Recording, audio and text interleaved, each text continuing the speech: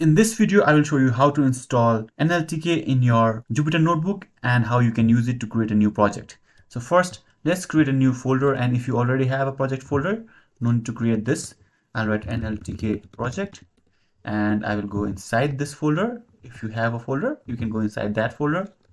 Now we need to create a virtual environment, so hold shift and right click on open PowerShell window here. If you don't see this option, you can click on open command prompt here. Now you just need to type Python mvenv and name anything that you want to name your virtual environment.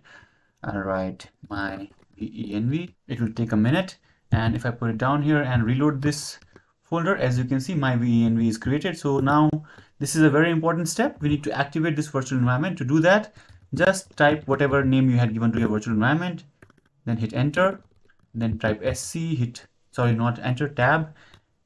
enter tab again and write activate, or write act and hit tab again. Now hit enter. Tab will autocomplete these things.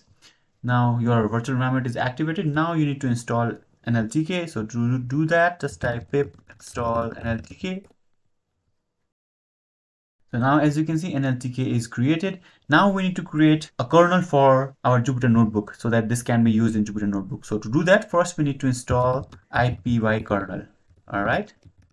And after it is installed, we will set up IPY kernel so that it can be used in our Jupyter Notebook.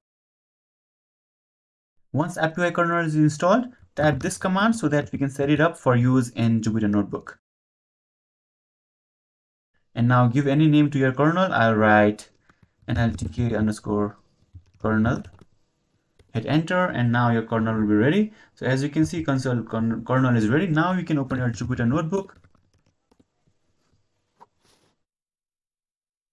Let's click on this new now, and as you can see, our new NLTK kernel is available with NLTK installed. Click on that and your new notebook will open. And now let's write a sample NLTK code and let's see if it runs or not. So I have the sample NLTK code. Hit Control Enter to run this. And now as you can see, our words are tokenized. That means we can use NLTK, but there seems to be some error in these lines here. So I will fix that error later. Anyway, NLTK is installed, and now you can use NLTK to tokenize words and do whatever you want with it. Let me know if you have any questions in the comments below.